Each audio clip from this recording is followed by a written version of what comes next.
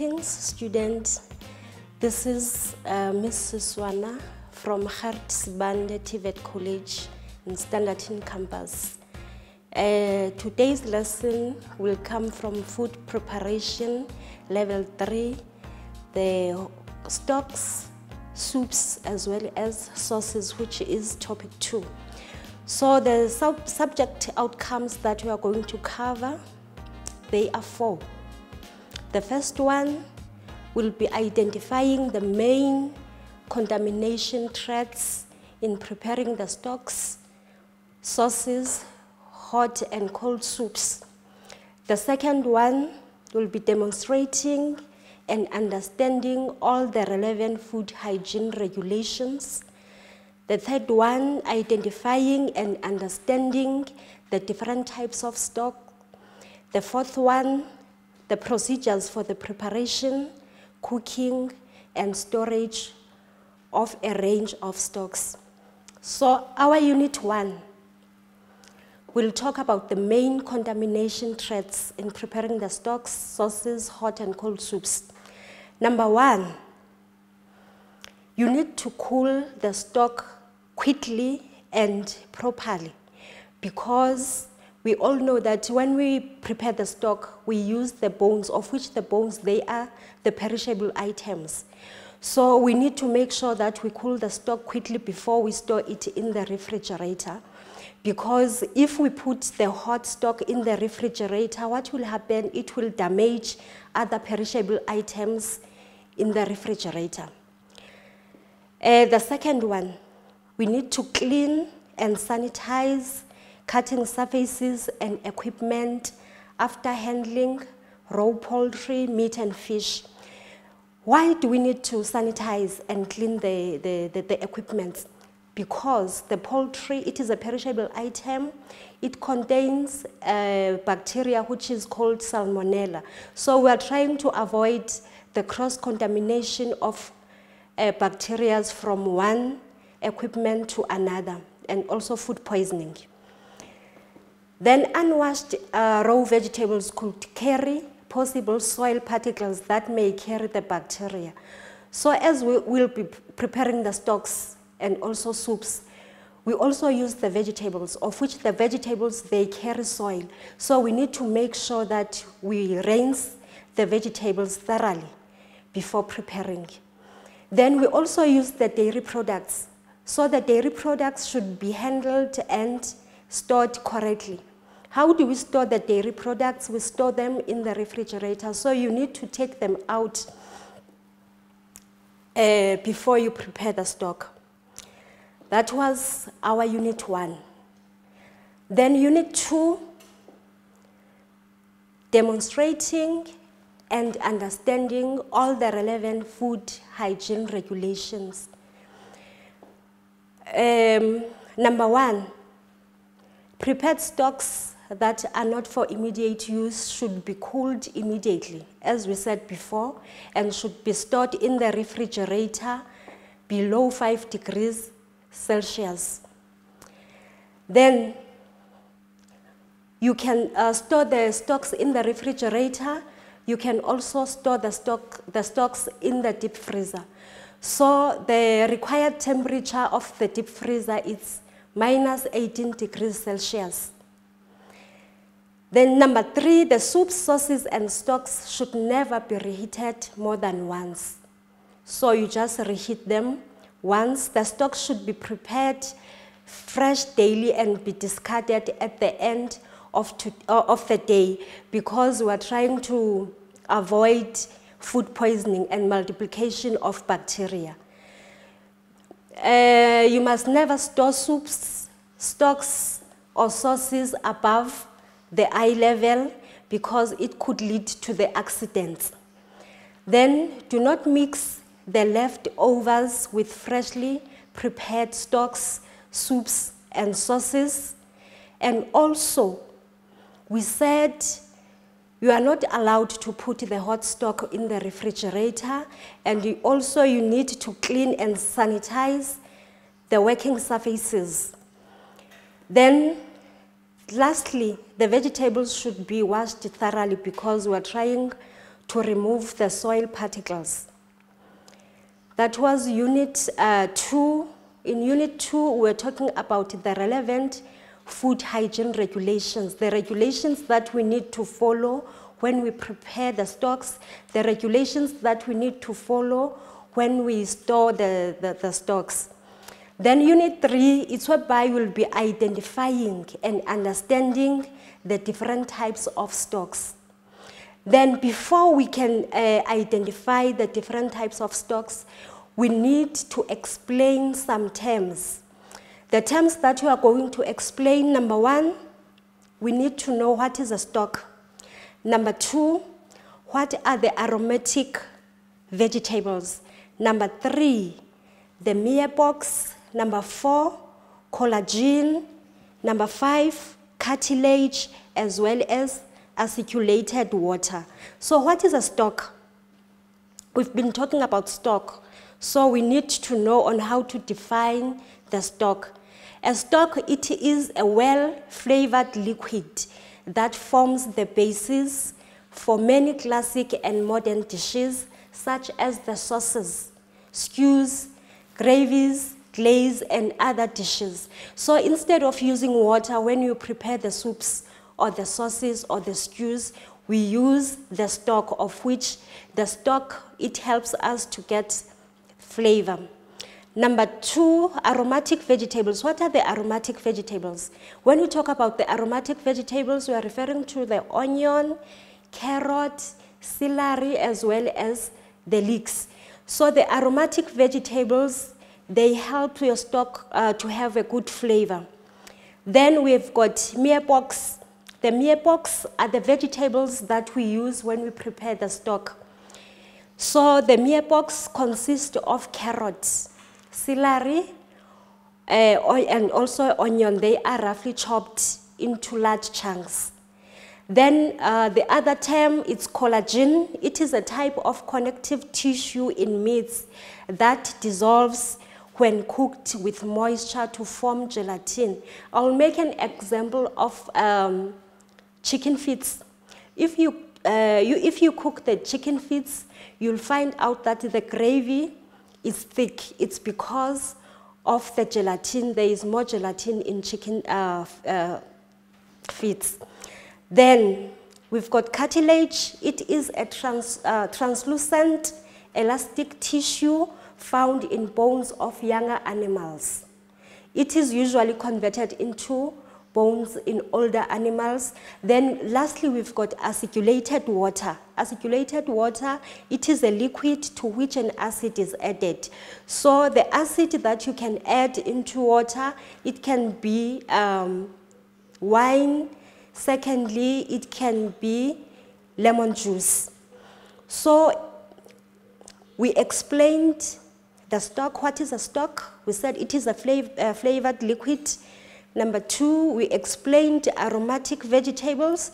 We said they include onion, carrot, celery, and the leeks. The meal box, we said they include carrots, celery, and onion that are roughly chopped.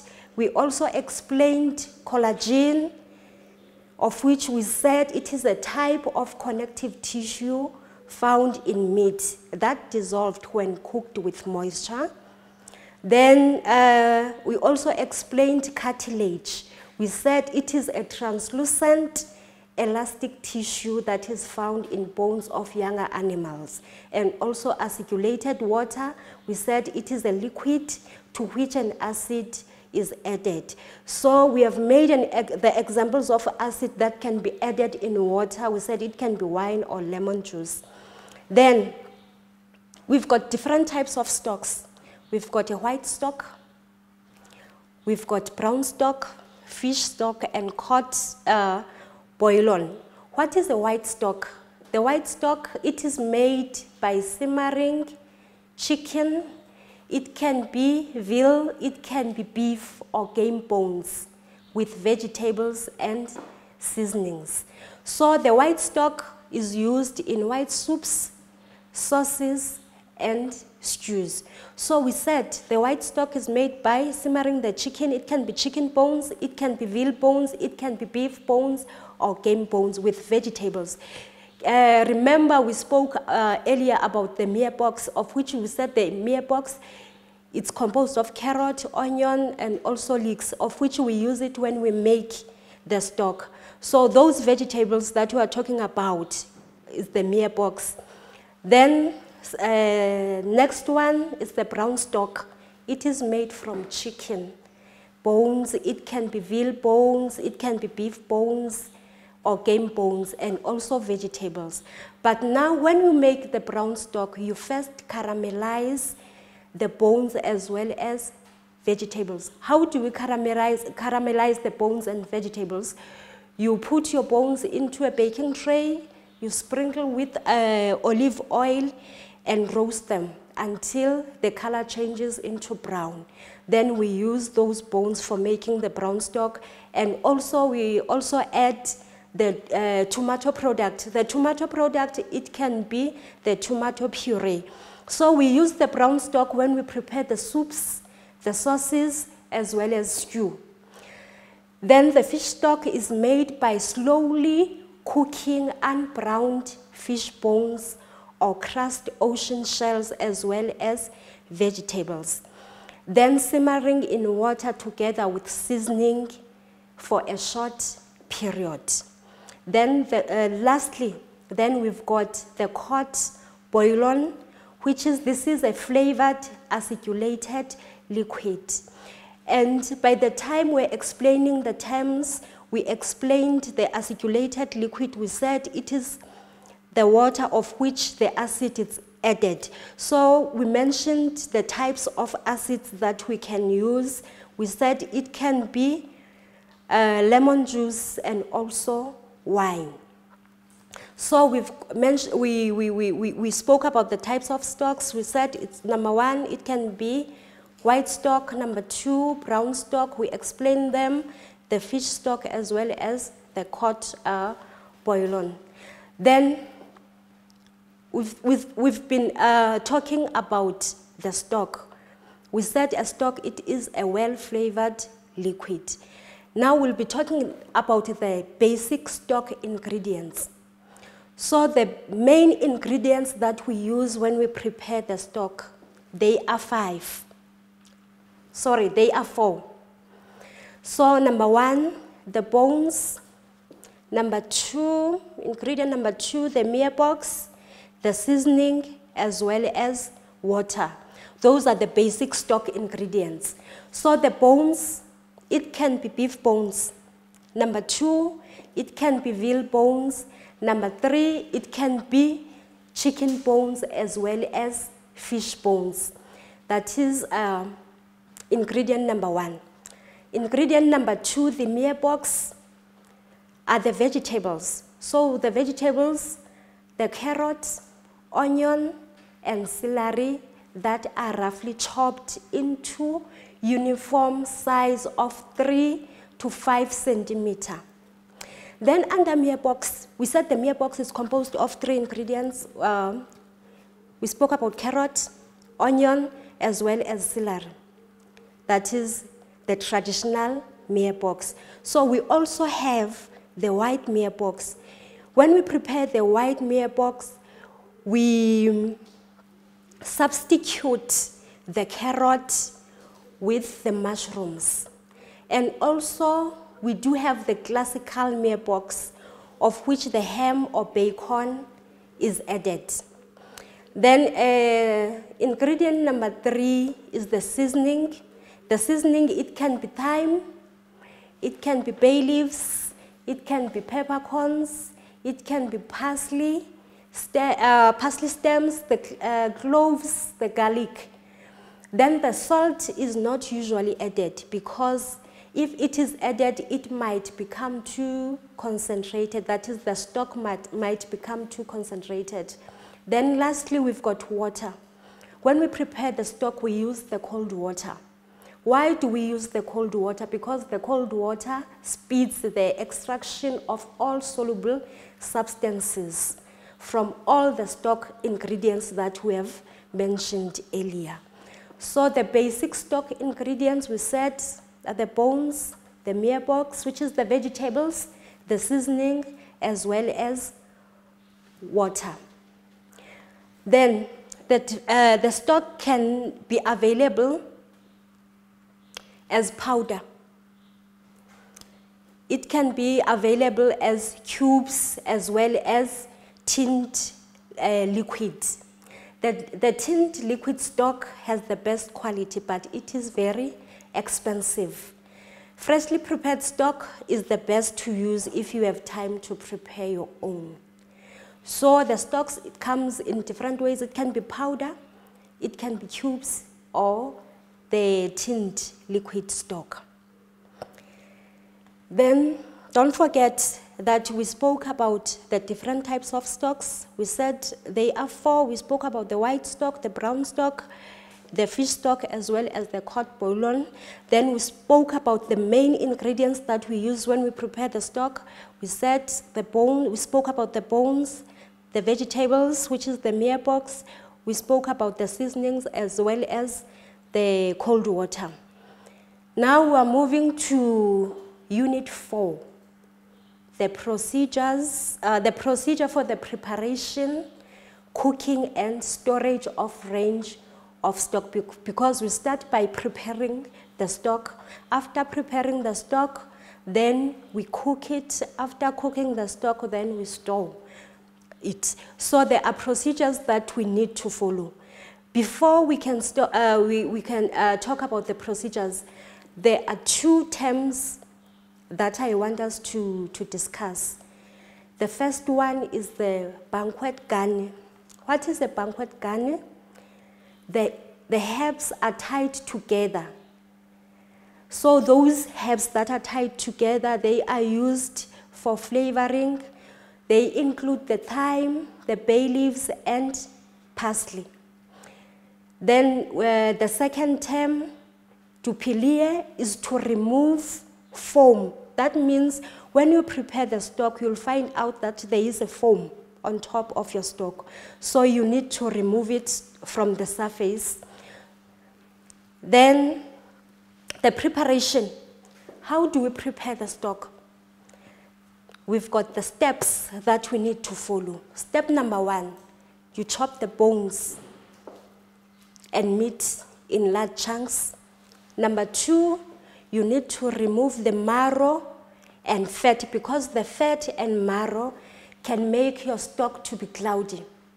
Step number 3, then you soak your bones in cold water. Number 4, then you simmer very slowly to allow as much flavor as possible to be extracted from the bones. Then make sure that you do not cook your stock for too long. So we've got cooking times. When you prepare the fish stock, the cooking time is between 30 and 45 minutes. For chicken stock, it's between 3 to 4 hours.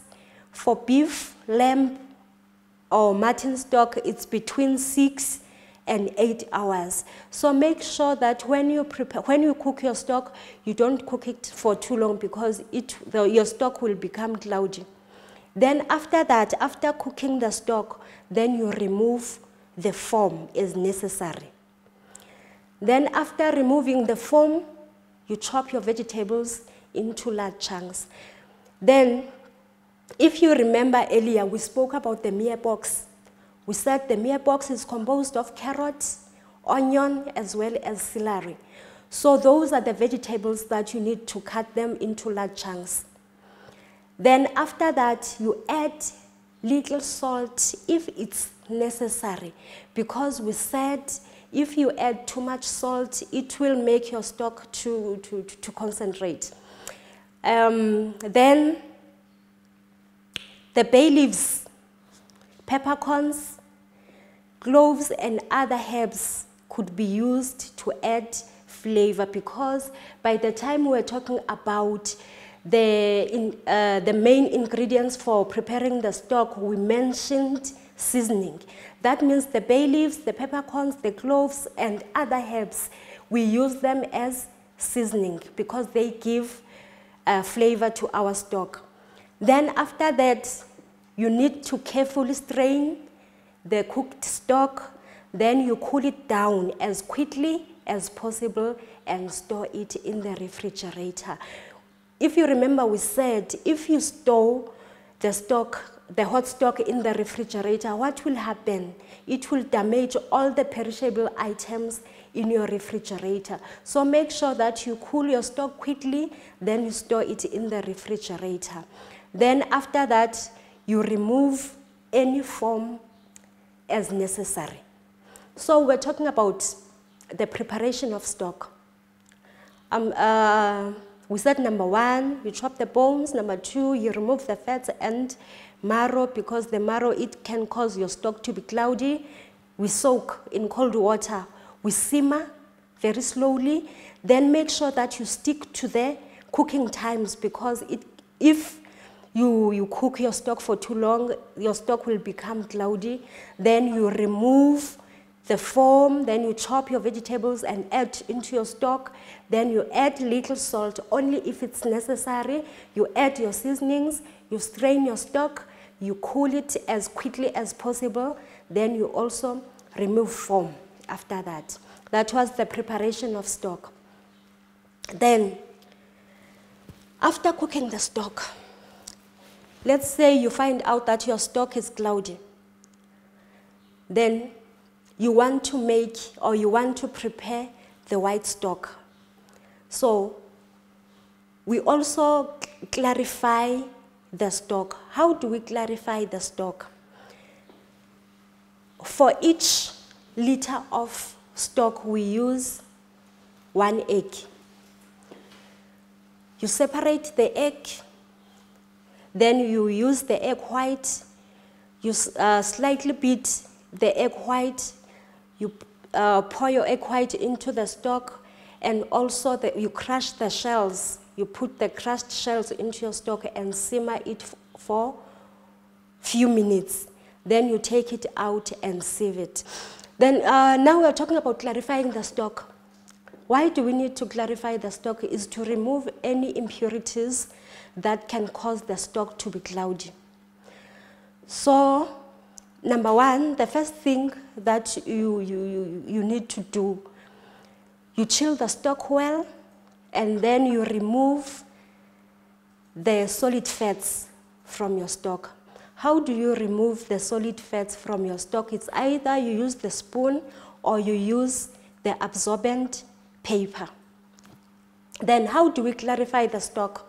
You wash 1 egg for each liter of stock, which means if you are having 5 liters of stock, you'll need to have 5 eggs. For each liter, 1 egg. Then you add the broken shells. Then you slightly beat the egg whites to the stock. Then after that, then you heat slowly and stir on and off until the stock starts to boil. Then you remove from heat and allow it to stand for 20 minutes. Then after that, you sieve once or twice with a double cheesecloth.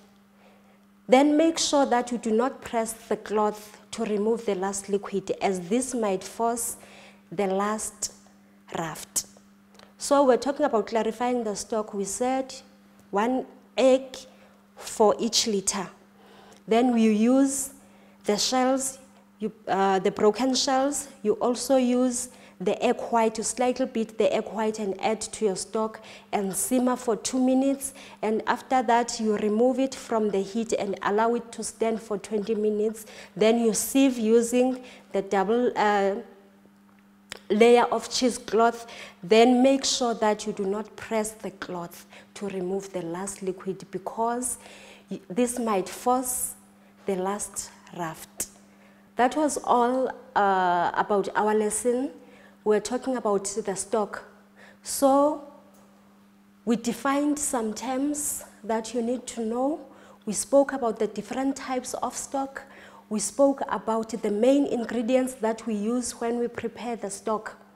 We spoke about the storage of stock. How do we store the stock? That before you store the stock, You cool the stock quickly. You can store it in the refrigerator below 5 degrees Celsius. You can also store it in the freezer at minus 18 degrees Celsius. And also, we spoke about clarifying the stock. It's whereby you remove any impurities from the stock. Okay, from our lesson, the subject outcomes that we have covered already. We spoke about the main contamination threats. That means the things that we need to avoid, those things that can make the food poisoning or the cross-contamination of bacteria. Then we spoke about the hygiene regulations that we need to stick to when we prepare the stocks. We also spoke about the different types of stocks and also how to cook, how to prepare, and how to store the different types of stocks. For any further questions, you can hit me up at GS College social media platforms. Bye.